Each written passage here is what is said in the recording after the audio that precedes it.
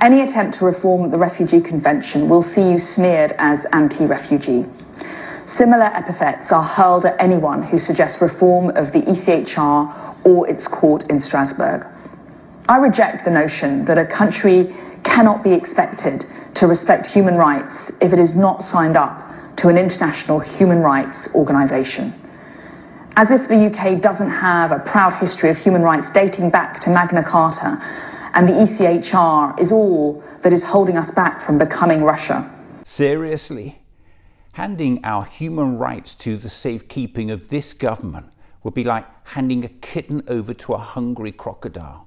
According to International Human Rights Watch, the UK could soon make the list of countries that abuse rather than protect human rights thanks to this government's outright onslaught on the rights of its own citizens.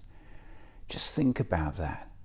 During the past 12 months, we've had an anti-strike law designed to rob millions of workers of their democratic right to strike, force them to work against their will, and allow them to be sacked if they refuse. An Elections Act has locked millions of people out of the electoral process, a blatant act of voter suppression by this government. And new laws will strip back our right to protest and limit our rights to judicial review. You don't need much of an imagination for what might come next.